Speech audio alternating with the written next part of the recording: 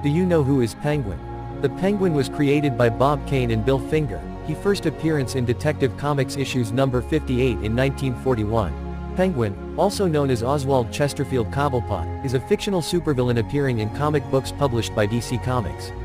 He is a cunning and ruthless criminal mastermind, often depicted as a short, portly man with a beak-like nose and a penchant for using trick umbrellas as weapons. The Penguin is one of Batman's most enduring adversaries, known for his intelligence, resourcefulness, and obsession with birds. He's since become a staple character in the Batman mythos. Like and subscribe for more information.